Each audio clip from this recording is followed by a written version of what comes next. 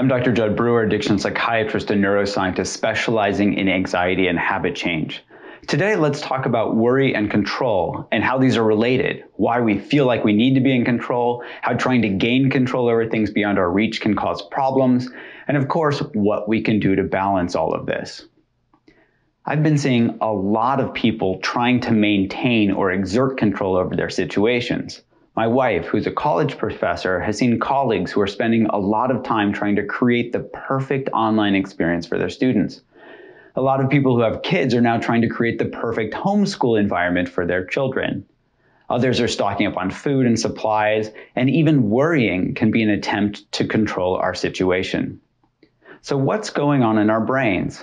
When is this helpful, and when not so much? And how can this behavior even increase anxiety?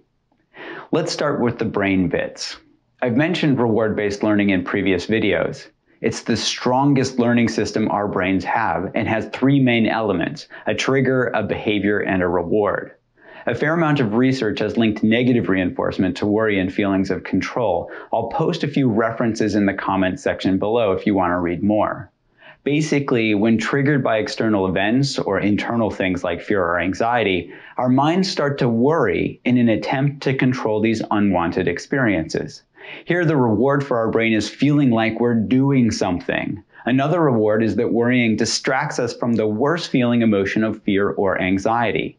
There are two pitfalls here. First, worry itself can become an unwanted experience. You probably know this yourself. Whether you worry a lot or are around people who worry a lot, it's not a pleasant mental space to hang out in.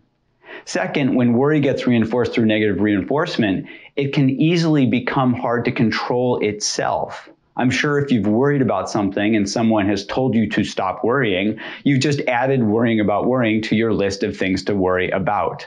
You can't simply turn worry off. So just remember, if you're not careful, worry can become a habit. Another issue here is that worry can waste a lot of energy that could be put to good use if pointed in a different direction. I don't know about you, but I get exhausted when I worry too much. Similar to a car that's driving in the sand and starts to get stuck, worry is that habitual reaction of stepping on the gas, which only digs you in deeper, getting your car more stuck and using up precious fuel in the process. Worry can spill out into physical actions as well. On a governmental level, I'm sure you've seen examples of people running around trying to do something that makes us all see that they're doing something, even defying the scientists in the process. On a communal level, if you stock up on a year's worth of toilet paper because it makes you feel good that you're doing something, you're probably actually harming others who legitimately run out and need it. On a personal level, you might find yourself spending a lot of time tidying up a room or fussing over something trivial for work instead of spending time on more important tasks at hand. So seeing how worrying can waste energy, point you in the wrong direction, and even become a habit, what can you do? Here's a simple solution to help you work with worry so that you can point yourself back in the right direction and use your energy to move you down the road. Reinhold Niebuhr, an American theologian, wrote a prayer that a lot of my patients find really helpful to remember, the Serenity Prayer. I'll read it to you now. God, grant me the serenity to accept the things I cannot change, courage to change the things I can, and wisdom to know the difference. It really doesn't need a lot of explanation, but that won't stop me from linking this to brain science and giving you 3 simple steps to follow today. 1, practice acceptance. When you're all wound up in worry, your thinking brain's offline and can't think. At these times, you go into survival mode and either slip back to old habits or follow the herd and do what everyone else is doing. If you're religious, you can practice acceptance by doing a short prayer and reminding yourself that this is in God's hands. If you're not religious, try some of the mindfulness practices I've been suggesting, such as mindful breathing or feeling your feet. These help you calm down so your thinking brain can come back online. Number 2, when your thinking brain is back online, if you are worrying, you can ask yourself, is this actually helping me right now or just getting me more wound up? If you're about to do something, think about what you are about to do and ask yourself, is this the best path forward? Is this really helping right now, or am I doing this because it feels better to be doing something rather than nothing? Number 3, find courage to change the things you can change. Okay, for all you doers and fixers out there, the next thing I'm going to say is going to be really hard to hear. So take a deep breath and see if you can accept what I'm about to say. Sometimes being is more important than doing. By this, I mean take a moment to pause and let that urge to do something pass. Remember, just doing something doesn't mean you're doing something helpful. You might just be wasting energy and possibly making things worse in the process. If you really want to do something, here's something you can do that's always productive. Map out any habit loops you have around doing or fixing. First, identify what triggered the doing behavior. Was it fear or anxiety or something else? Second, identify your doing or fixing behavior. And third, map out the results of the behavior.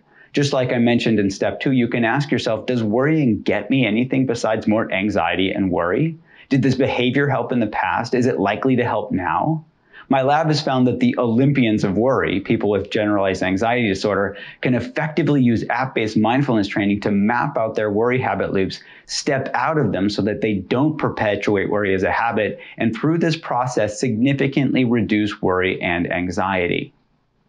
The more you can identify and let go of worry habit loops and well-intentioned but often misguided actions, the more this frees you up to do things that are not only within your control, but also helpful for you and those around you. I'll end with a page from the book that my wife and I are reading together before we go to sleep. It's called The Boy, the Mole, the Fox, and the Horse. "I think everyone is just trying to get home," said the mole.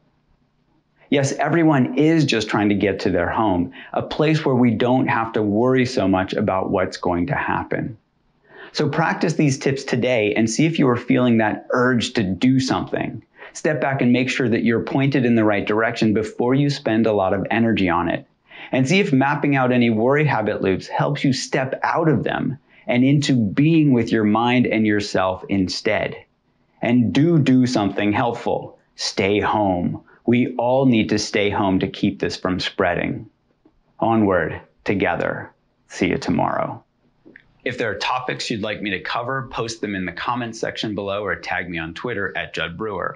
Subscribe to this channel to get updated when I post new videos, and please share this video with anyone who you think might benefit. Thank you.